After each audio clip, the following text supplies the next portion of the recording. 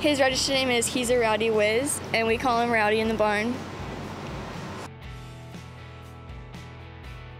Well, he was really good both days, and today I went a little harder, and I ended up scoring lower today, but it's fine. He was still really good.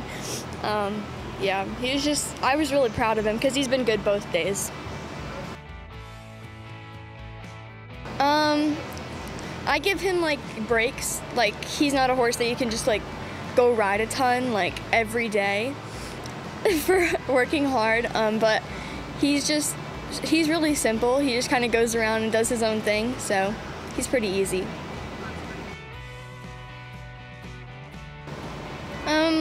I've won a lot of youth classes with him. That's mainly all I showed him in, and this year I started showing him in novice a little bit more, and he's been good for me the entire time. Well, I show him and my other horse in the youth the rest of this week, and then we go to Virginia. My parents and my grandma at home, I call her Nene, and I just wanted to thank her because she's always calling me and saying like congratulations and stuff, and how good she thinks I did, even if it's not that good, and the entire MR barn.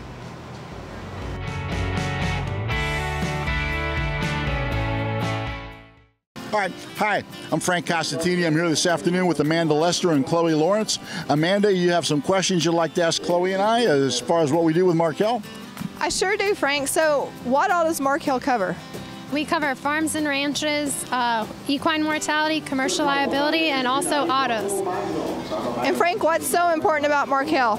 Well, we provide service. You know, it's a 24-hour claim service anytime, day or night. If you can't get a hold of a Markel representative on our toll-free number, you know, as I tell people, you know, Chloe keeps her phone by her bedside all the time, and you know, unless I'm on a plane, my phone is on. So we've got about 24-hour service, and I think that's very important because horse people, as you know, have difficulty keeping a schedule, and what most people would consider the norm, horse people don't. It's just whatever the particular animal needs, and we'd like to offer the fact that we're available whenever they need us. You know, horses don't know if it's Christmas, Easter, or the 4th of July.